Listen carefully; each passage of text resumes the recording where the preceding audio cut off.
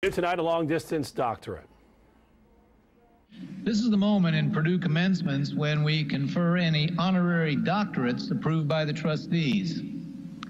Our protocol has always required that candidates for the honorary doctorate be present to receive this honor.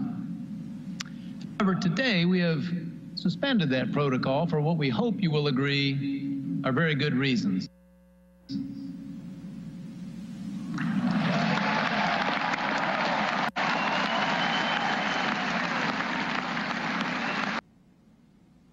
Yeah, NASA astronaut and Purdue grad Andrew Feustel accepted his degree from the International Space Station.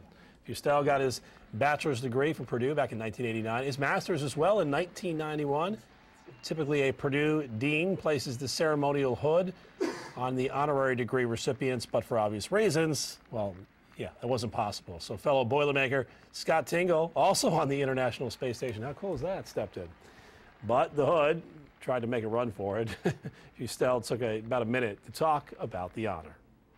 Thank you, President Daniels, and thank you to the nominating committee and the Board of Trustees for recognizing my accomplishments and contributions to the science community. It is a rare privilege for me to receive this honorary doctorate in science from Purdue University. And as tradition dictates, after he got his degree, Feustel tossed the doctoral tan, then he and Tingle headed back to work.